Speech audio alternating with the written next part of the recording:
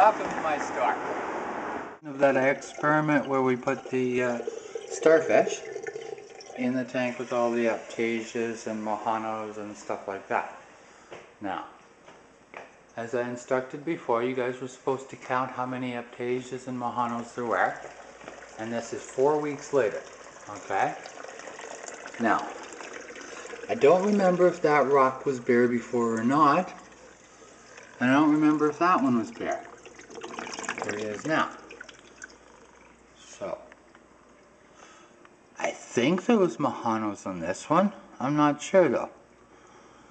So, the experiment continues. Now we haven't cleaned the tank yet, so of course the water looks all nice and clear and bright, etc. But you can see the fish, they're in here, they don't mind.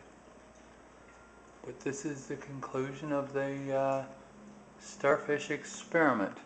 Well, I guess not the conclusion. I'm going to look at it again in a couple of weeks, see if I can see any difference. But if you watch the mojanos, they sometimes start to wiggle. Yeah, there's one. Okay, once I start focusing on him, he stops wiggling. There's a nice little field of aptaisias there. Glare from the light. Okay, so this is a continuation of that experiment. Okay, I just made a discovery. This is the rock that was at the back that had the starfish sitting on. Now if you see, there's a dead mojano anemone right there. And that was right underneath them.